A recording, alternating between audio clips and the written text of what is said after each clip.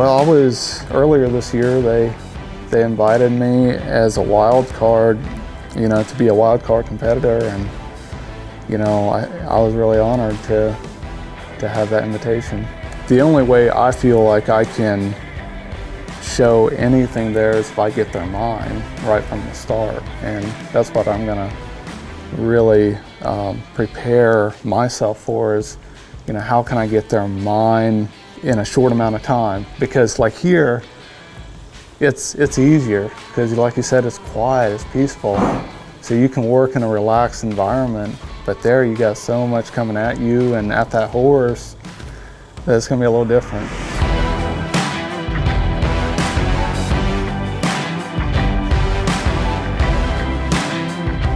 What's my plan B?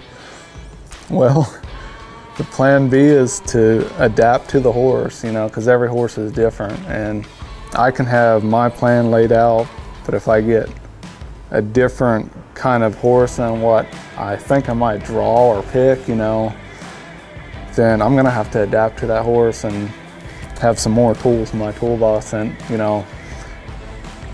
I don't have a program that just fits one style of horse. It works for any horse.